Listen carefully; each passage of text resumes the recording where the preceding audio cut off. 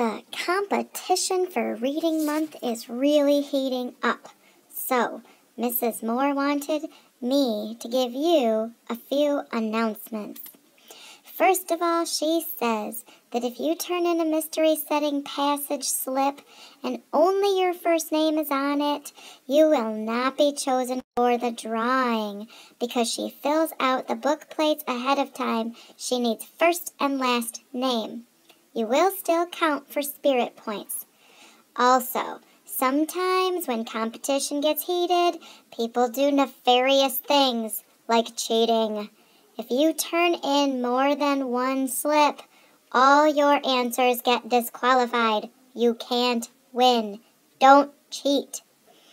There have been some questions about pictures. For where in the world do you... One picture per person. If you have group pictures, you may count each person one time as long as that's the only time they are counted. So if they're in a picture by themselves and in a group, they can only be counted once. If you have more questions, be sure to ask Mrs. Moore. All right, I gotta get back to gym class.